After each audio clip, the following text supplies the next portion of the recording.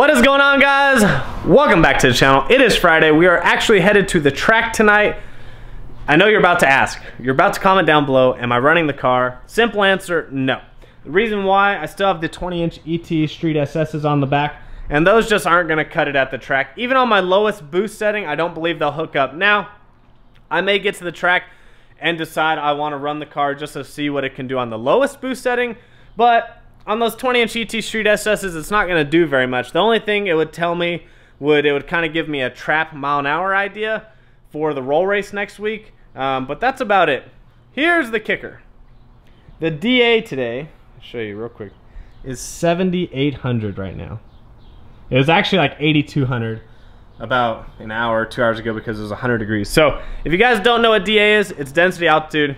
Pretty much, you can figure like a half a tenth to almost a tenth off of your ET by the 1,000 foot that you drop in DA. It doesn't always work that way, but that's kind of like an average number. But it's the humidity, temperature, and the elevation all combined to come up with the DA. Now, places like Houston and on the East Coast where all these people break records in these cars, they're running in like -1,000, -2,000 DA. There is some people running +1,000, +2,000. That's still really low DA compared to where we are. So just to give you an idea, I ran a 971 in my Hellcat here at 5,500 DA. I went to Oklahoma, and in 2,500 DA, I went 9.5. So there you go. Simple explanation for you. But the DA is super high today. It is super hot out, so it's not really favoring for the car. But we are going to take the car out there. I'm going to bring some extra Ignite E90 just in case I do want to run it, but I'm pretty sure I'm not going to. Also, I do have a buddy, DFW Wes, who's got some 16-inch wheels out there. We're gonna see if those fit, but I'm pretty sure they don't because I don't have a rear brake conversion. But they are 16s, they're not 15s, so maybe they will fit. Side note, I got a new helmet. Let me show you guys. Let me put you down real quick.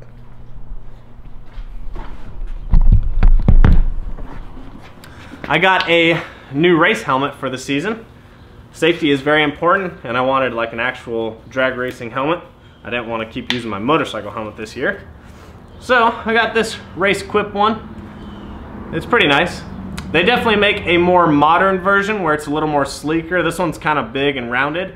But this is a nice helmet. They're pretty inexpensive and they are approved for drag racing. So that is the new helmet.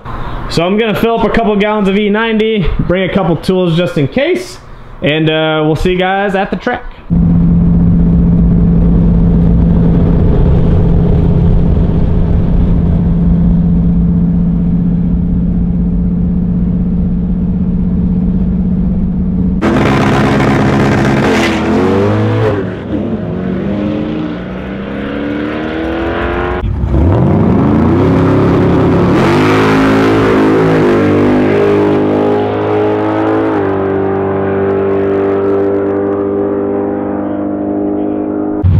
So we tried these wheels to fit on the Mustang and they would not fit just like I assumed.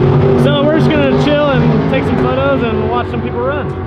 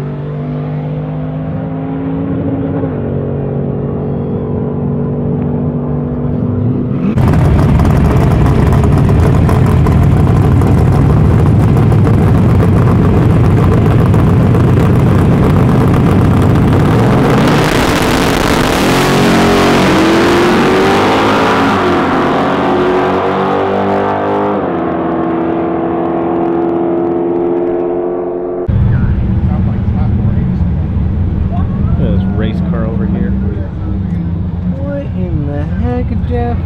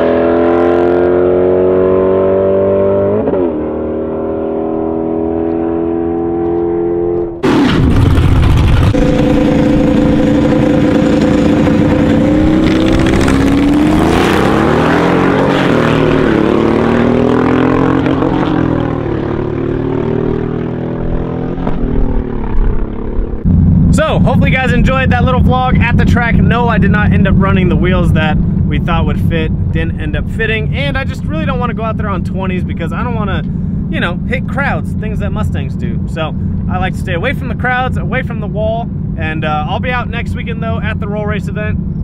Rigo is supposed to bring me some 18s, and at least they're ET Street Rs. Like I said, these are ET Street SS. They just don't do that well, especially on a track that's not prepped that well. Friday nights here, Test and Tune, not that good of a track. Saturdays, I might be able to get away with it. But yeah, I just feel more comfortable going out on like some 17 or 18 inch ET Street Rs. So hopefully you guys enjoyed that video. A lot of awesome cars out there. I just love going to the track. It's so much fun. See all the people that you don't get to see all the time. Just hang out, have a good time, watch some fast cars.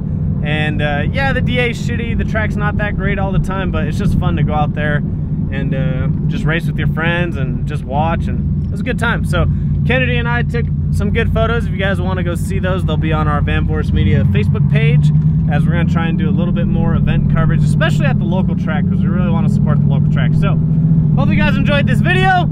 As always, make sure you comment, like, subscribe, follow me on Instagram and Snapchat at VanV39. I will see you guys on the next one.